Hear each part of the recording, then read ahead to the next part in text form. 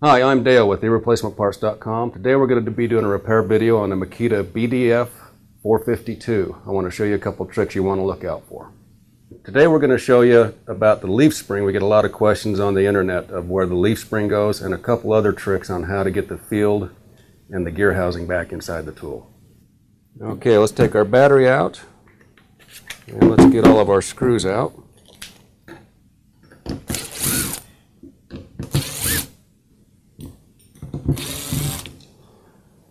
Once we get all these top screws out, we also have to take a couple out of the back cap.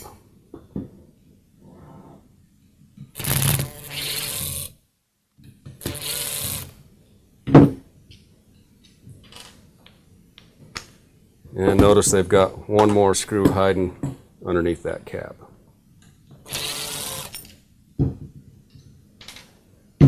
Now we should be able to split our housing.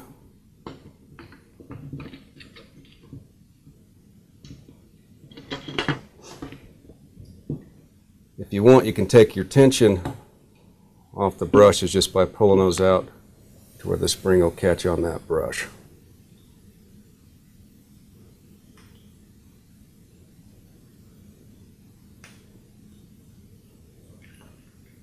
Now we're going to slide gear housing, field, and the armature out from the brush holder.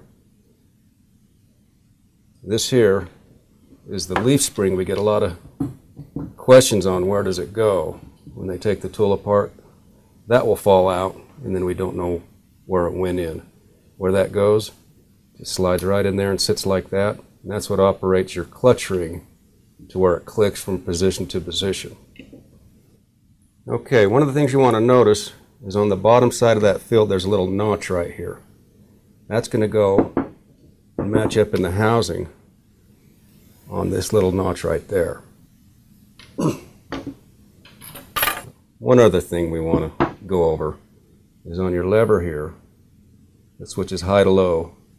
We've got some springs in there. Be careful those don't pop out and you lose them. They just sit in there like that. Slide over, back onto that. So we're going to get our armature back in our field. Slide it through your brush holder. We got our leaf spring back in. That's going to go over that notch. One other thing I've noticed is sometimes this plate will slide a little bit and they have to be lined back up to go inside the housing.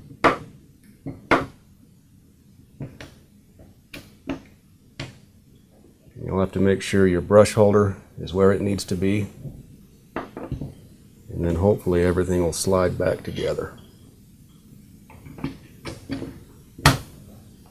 like that.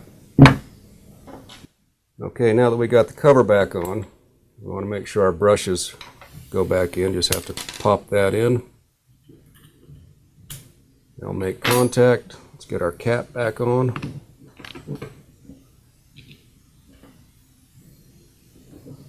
Well, forgot to put that screw in there.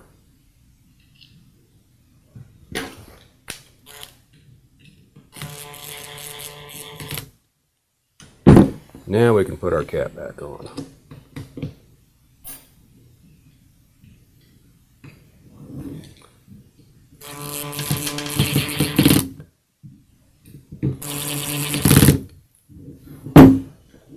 A good idea when you're putting those screws in to make sure you don't make new threads in the plastic and eventually strip them out. You can back them off a little bit until you feel where the old one was at, and then twist it back in. That'll save your housing and the threads in there.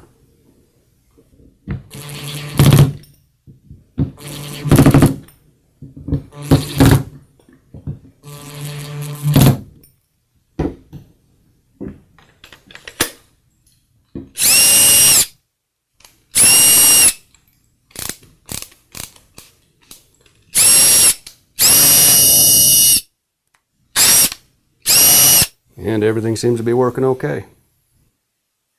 So if you found this video helpful and you have any other questions, leave us a comment.